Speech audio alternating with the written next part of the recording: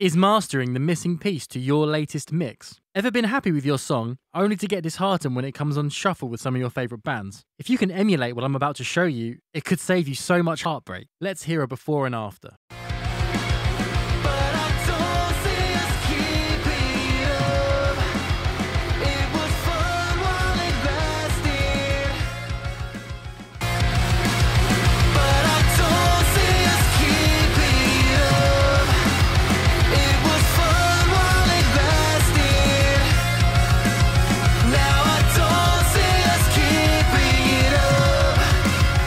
Now, I know what you're thinking. Well, it's louder, right? But we are talking about mastering, so I think the loudness jump is part of the conversation. So mastering pop punk and emo is tricky. It needs to get your song as loud and full as some of your favourite music, but without destroying your mix. In order to achieve this, we need to know that our track is balanced properly. It needs to have the right amount of low end, be bright enough but not harsh, and also have clear mids. But more on that later in the video. So let's walk through this mastering chain. So before anything, I will make sure that my unmastered mix is bouncing around here, the -6 decibel region. I know there are different approaches to this. Some people like it to be really quite low in the digital realm, so like -20, I've seen something like that. But this is what works for me and my chain in particular. So first up is the linear phase multiband from Waves. I bring the threshold of all of the bands down to where I think it sits nicely, and then the low end, if I feel like it needs a bit more compression, I'll bring the low end down a bit further. So that's why you can see here, on all the bands, the threshold's pretty much the same, but the low end is compressed a bit harder. Let's look at that in relation to the actual meters themselves.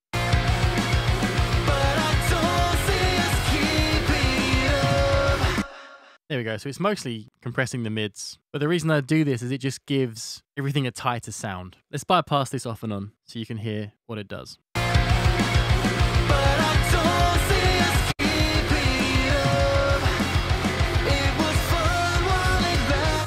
Hopefully you heard it just tighten everything up a bit. Next, we go into an EQ, and this is monoing out the low end. Again, this step has controversy attached to it. Some people don't think you should do this. But for me, I want to know that there's no phase cancellation happening down there in the sub-frequencies. I want to make sure that both speakers are pushing and pulling in tandem with each other down in the low end here. I would argue that things sound more punchy when you do this. Other people disagree with me. That's fine. It's just, this is what I feel like I can hear. And now we go into the plugin that's probably doing the most heavy lifting here. This is the control hub from STL Tones, and this emulates the effect chains of pro mixers. So it's not like a preset, it actually emulates all the different effects that the mixers use. So in this case, with the Will Putney pack, it emulates his hardware mastering chain, as I've got it here, the preset of the Master Chain Modern. Now I have edited this preset. I brought the bass down a bit on the color, and this is a little EQ curve that mostly puts me in the right ballpark and works to complement what this plugin does.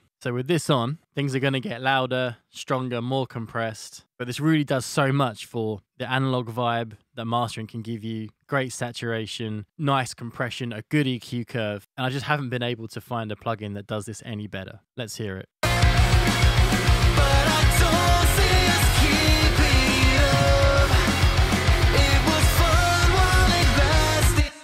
And what I love about that is how much it brings the vocal out too. So you may find if you use an approach like this, you might need to go back and bring the vocals down if your mastering chain brings the vocals out massively, which a lot of limiters can do anyway. The main things that are happening here, the color, which is saturation or hardware saturation, and the compressor as well. And I'll bring the threshold to be as gentle as possible. And then over here on the limiter, I just want to set the threshold so it's just sort of touching the top of the meters. And then I follow that up with the maximizer from Ozone. And this is the end of my loudness part of the chain. I use the IRC1 because I feel like it gives pop punk and rock stuff edge. The others are much smoother, and you might find that that works best for what you do, but I want a bit more bite and grit. The IRC1 is a good mode for that. And I bring the threshold down so that it starts to distort the music, and then I'll obviously back it up until it sounds natural again. And a cool tip with this plugin, if you do use it, the stereo independence can help you get a louder mix also. Bring that up here to sort of around 20%. And then this transient emphasis is really cool as well. It stops the limiter from cutting off those transients and neutering your music. You don't need much of it because the more of that you introduce, the more your meters will spike and then you won't be able to get it as loud, but it keeps that punch and preserves it. And then character, the slower you have it, the more distortion you sort of add into it. So I always nudge it up a little bit, but I don't go crazy. And that puts us here. But I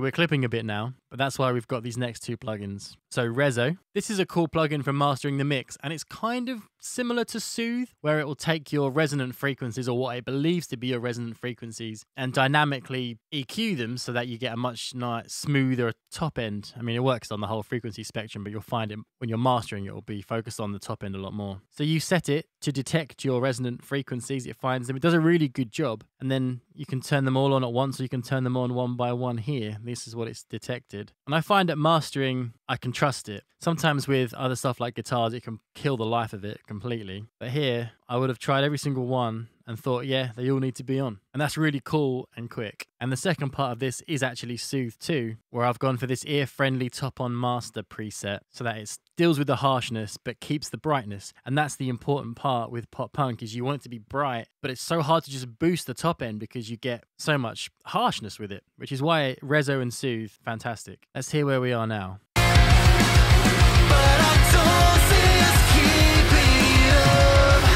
See, that is such a smoother top end now that we've got those in there. I mentioned earlier about low end. I find max bass is really cool on the mastering chain to get your low end to come through on smaller speakers. You may have used or seen that Waves do R bass, but that is frequency specific. And when you're dealing with the whole song, you don't just want to pick out 80 hertz or pick out 60 hertz because you've got the bass, the kick, probably some vocals too. So you want to affect the whole low end, which is why you would use max bass instead of R bass in this scenario. And then as you can see here, I've brought the original bass down so that I can boost the max bass so that I'm not blowing out the level and making the song sound distorted, which, you know, pushing low end can do. Now we've got a second linear MB here, and this is just because there's a lot of double kick in this song. So I am just making sure that that doesn't blow up when the double kick is happening. So I'm only using the bottom two bands so that the low end doesn't build up with all those fast kicks. So let's hear where we are now.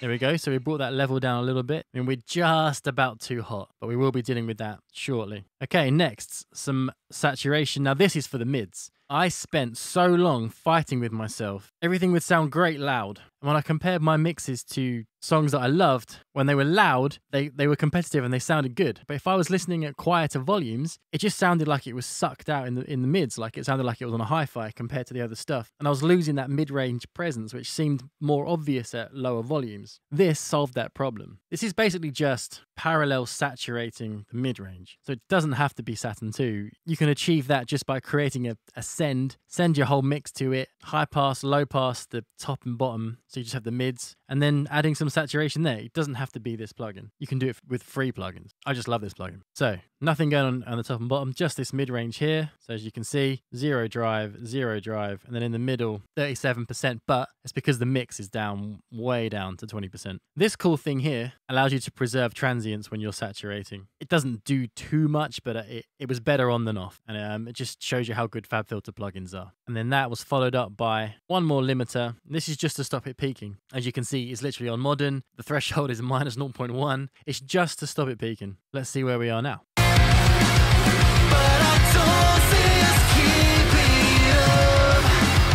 And if you noticed, we didn't go into that ready orange bit. We stayed just where we needed to be level-wise. But how loud should it be? You know, does it have to hit a LUFS number, an old school RMS number? There's so much debate about this, and I went down a rabbit hole myself trying to figure it out. But the mixers that I look up to, they all try and hit -8 RMS. And if you can get to -8 RMS without your song sounding distorted, then you've probably got a good chance that it's going to sound competitive and good. You know, if you're pushing it up to -8 and something sounds weird, then something's off. Your mix probably isn't right. Let's see where we're hitting.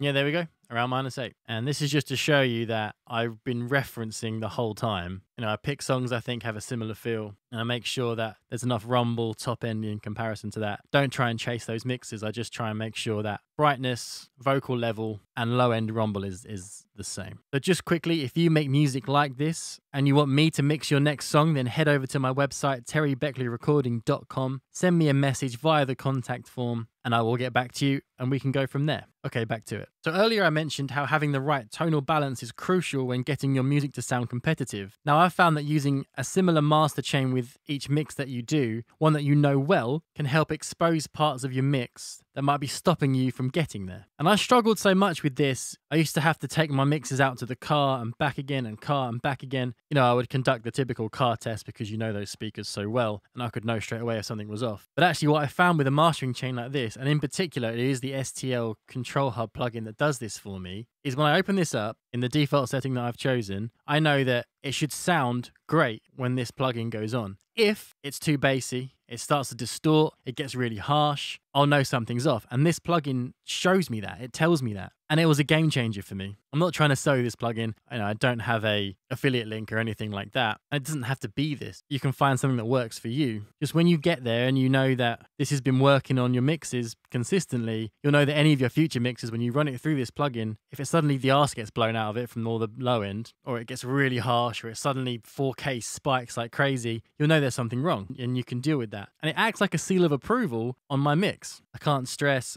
how useful this can be if you can get it to work for you. I truly hope you gained something from this video, and if you did, then please go back, check out my other videos. There's lots on there about pop punk and emo, so there could be some cool stuff for you there too. If you want your next song mixed by me, head over to my website, terrybeckleyrecording.com, hit me up there, and thank you very much for watching. I'll see you at the next one.